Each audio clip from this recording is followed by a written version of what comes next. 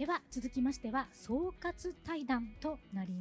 the next is a concluding discussion from Development Bank of Japan, Ms. Fumiyo Harada, and from PRI, we have Mr. Nathan Fabian, the Chief Sustainable System Officer.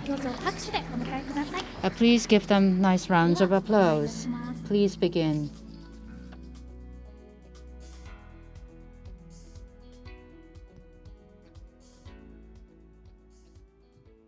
皆さんこんばんは。 Good evening. This will be the concluding discussion, and there will be the closing declaration by Governor Koike, and I heard that there will be a reception. It's late in the evening of Friday, so we're going to try hard to keep with the time constraints. Thank you for the kind introduction. I am Harada, Managing Executive Officer of DBJ, Development Bank of Japan, but I'm not here in the capacity of DBJ. I'm an executive member of FinCity Tokyo, and from wearing that hat, I would like to talk about transition finance or Financial Center Tokyo. I will be asking questions to Nathan for his advice to Tokyo or for Japan. So I'm sitting here in that capacity. Nathan, would you like to introduce yourself first? Hello. So my name is Nathan Fabian, and I'm from the PRI, and we've just had an excellent week in Tokyo. We are very gracious to the Japanese Financial Center and the Tokyo Financial Center and the Japanese government, who have forgive me, I'm just having trouble with my own feedback from the so I'll fix that in a moment. We've had a wonderful week, and everyone has been very gracious, and we see enormous opportunity in the Japanese market. At PRI, I look after all of our financial system reform activities, so our financial regulation, our reporting, these types of things. ありがとうございます。 Thank you very much. This will be the concluding discussion. So we've heard a lot. There were many discoveries and learnings on transition finance and impact finance. First of all, let's talk about transition finance. As you know, 2022, fiscal year 2022, transition bond, 400 billion issuance, and fiscal 23, the appetite hasn't waned. And from our perspective, we are a bank, transition lending loans. Also, we see growth in transition loans. And PRI in person was a big day, and on day one, GX bond, climate transition bond, in a manner that complies with international standards, Prime Minister Kishida announced that there will be issuance taking place. So there is heightened momentum on transition finance. So let's ask you, Nathan, how do you perceive the Japanese transition bond market, transition finance market from the global perspective? So we are delighted to see the clear intention from the Japanese government on transition finance and all of the excellent technical work that is being done on transition finance. Some of the work by METI for the sectoral roadmaps is very good and encouraging, and we are encouraged that there has been some thought on what the right type of financing instrument is in the form of the GX bond. So these are the strengths. There are certainly some things that the international investors are going to look for in this bond and in the way that the transition finance framework develops. I'm very happy to discuss those points further. Thank you very much. In the previous session, as Mr. Fabian pointed out, technology roadmap was discussed as a big trigger. And handbook was issued at the end of 2020. And the scientific grounds, the ICMA handbook, one of the purposes was to cover such roadmaps. I think some of you may remember when it was issued, it was rather heavily criticized globally whether it is really supported by scientific evidence. But after that, this concept of transition has become more established globally and understood in a better way globally. At the same time, the science-based meaning backed by the numbers and evidence, the bond issuers and the financial institutions, and there's always accountability.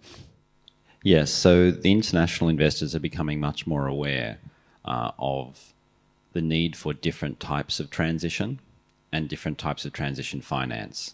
And I would recommend to you the GFANZ transition framework as it sets out which is currently being consulted on at the moment by GFANZ.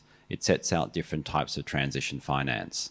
And this is a very useful framework. It includes, for example, activities that are already green or sustainable, those that need to become green or sustainable over time, and of course, activities which must be exited, for example.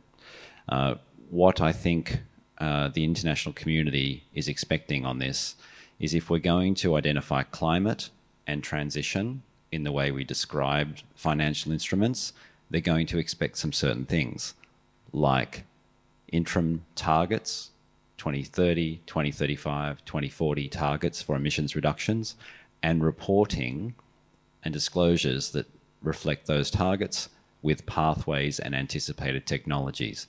This is the area which we hope to see more detail on in relation to the planned investment opportunities. In the previous session, the idea behind Japanese transition finance was discussed.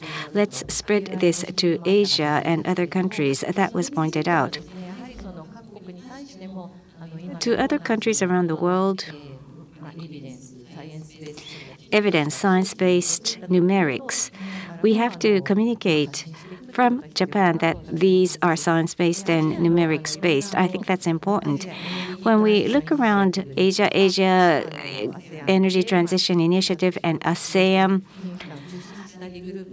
study group by financial sector, financial institutions have been started up. Japan is contributing in those frameworks, and ASEAN in itself has come up with its own taxonomy. So there are several different pathways towards transition. That is very true to date. Japan has been closely paying attention to Asian energy projects. Both the public and private sector has been backing Asian infrastructure or transition projects, energy projects, because Asia is part of our supply chain and it occupies much of Scope 3 of Japan.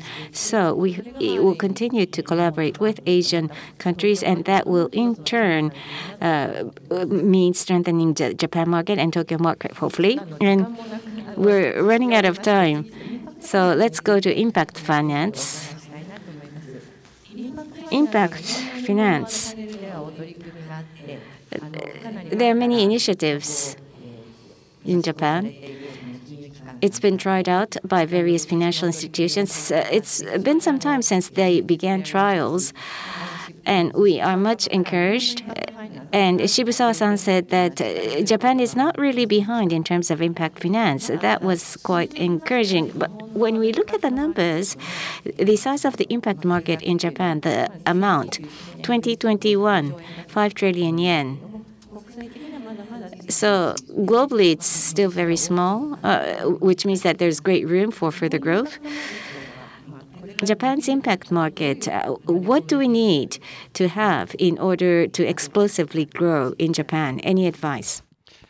Yes, this is a similar phenomenon all around the world. I think that the impact investing activities are teaching us new techniques for measurement and attribution for additionality.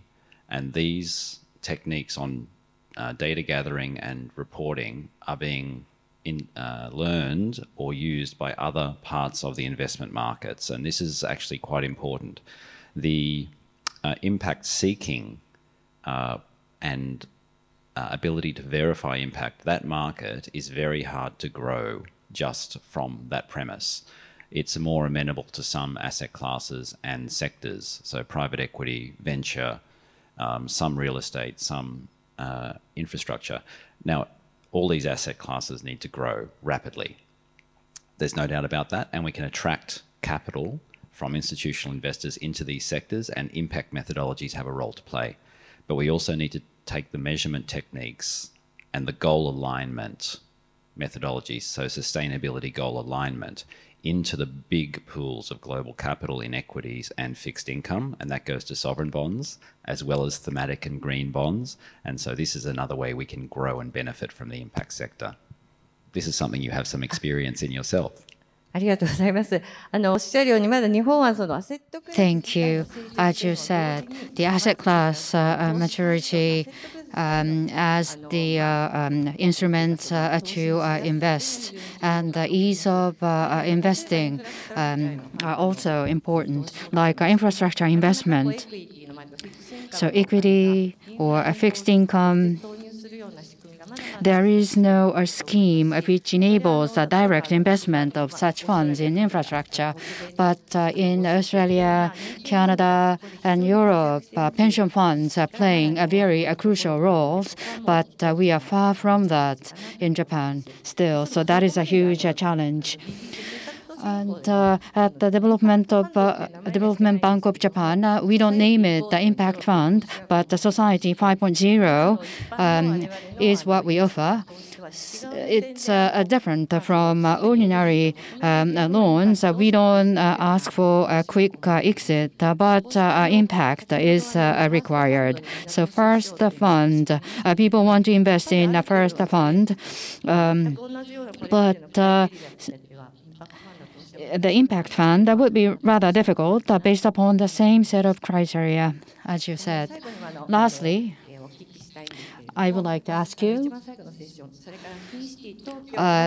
in the last session on FinCity Tokyo, a concept based upon sustainability access, capitalizing on the Japan's uniqueness. The Tokyo wants to become a global city or financial center, and a PR person. The Tokyo 2023 was held in Tokyo, which was a great success, and there were many achievements as a result, inclusive of all that. Could you talk about how Tokyo can become a global financial center? Of course, as a G7 country and a very large economy, international investors already hold many investments in Japan and in Japanese companies especially. So there's great interest in this market. I would say that the reception we have received this week on sustainable finance is one of the most impressive we have seen anywhere in the world. The PRI is a global organization. We have investors in 80 countries. Investors of over $120 trillion. And the way that the sustainable finance message has been packaged here has been exceptionally well thought out with very good and clear ambition. So we're off to a very good start. And I would say that the mind of the global investors now is open to how you intend to convert that. So there's a clear opportunity. But I would make it clear, the next level of detail, there'll be enormous attention to the next level of detail. So the opportunity is in your hands. The investors are going home this week with a very positive feeling. And so they will be sitting down and looking at the numbers and looking at the assumptions and the technology roadmaps in detail next week and the week after. And already we've had requests from investors for follow-up meetings with your government departments to understand the next plans in the months ahead. So it's a very good start. And investors, I think, have high hopes for this market. Thank you very much for encouraging remarks. PRI in person, I think it was quite impressive. And it was very well received that Prime Minister Kishida, the public pension should be the subject for PRI, and he was committed. And that was a huge milestone. Japanese pension fund. Of course, many of them are making hard efforts, but mobilization of private money, when it comes to that topic, Japan is lagging behind, but that is a huge step forward. What do you think? So the new funds that have been committed by the Prime Minister are excellent. The implication is that the fiduciaries of those funds will now need to find investments themselves that have environmental and social characteristics.